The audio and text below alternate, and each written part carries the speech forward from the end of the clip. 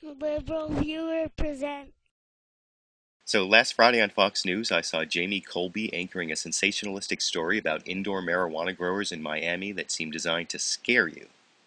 Jamie Colby's introductory narration even makes your family the explicit target of the threat when she explains, right under your family's nose. Can you imagine drug dealers setting up shop in the middle of the burbs, cultivating massive amounts of marijuana inside homes in gated communities? Those used to be where you go to be safe. And if you still don't feel unsafe after that alarmist introduction, on-the-scene reporter Orlando Salinas immediately reminds you that they're growing powerful and awfully dangerous marijuana. And while calling marijuana awfully dangerous and keeping up that drug lord title is already not very fair and balanced, the real reefer madness hysteria starts when Orlando Salinas reports that this marijuana will kill you as a supposed factual claim from an unnamed DEA agent, as you can see in this clip. 200% more powerful than the stuff that's grown outdoors. One agent said it best. Here it is, quote, "This ain't your grandfather's marijuana. This stuff will kill you because the plants have light 24 hours a day and grow 24 hours a day. It's like dope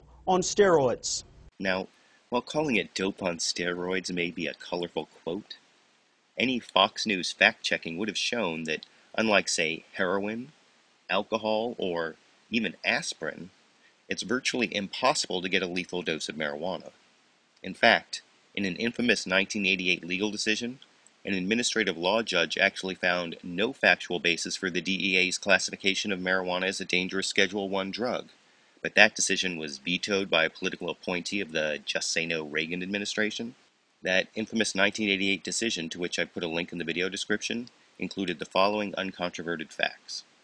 Quote, drugs used in medicine are routinely given what is called an LD50.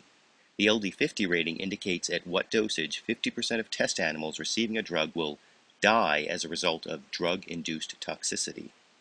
A number of researchers have attempted to determine marijuana's LD50 rating in test animals without success.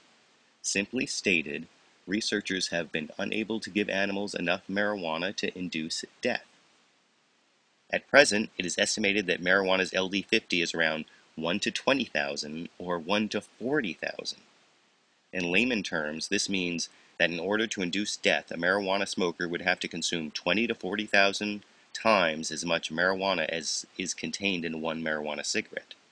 NIDA-supplied marijuana cigarettes weigh approximately 0.9 grams. A smoker would theoretically have to consume nearly 1,500 pounds of marijuana within about 15 minutes to induce a lethal response. In practical terms, marijuana cannot induce a lethal response as a result of drug-related toxicity. Unquote.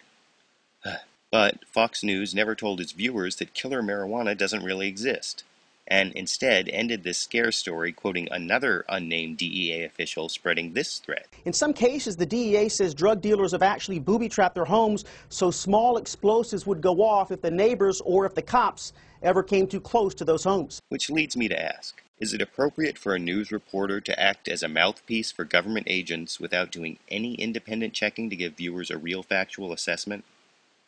And based on a real factual assessment, should you really be worried that drug lords are invading your family's neighborhood to grow killer pot in homes that are booby-trapped to explode? YouTube, you decide.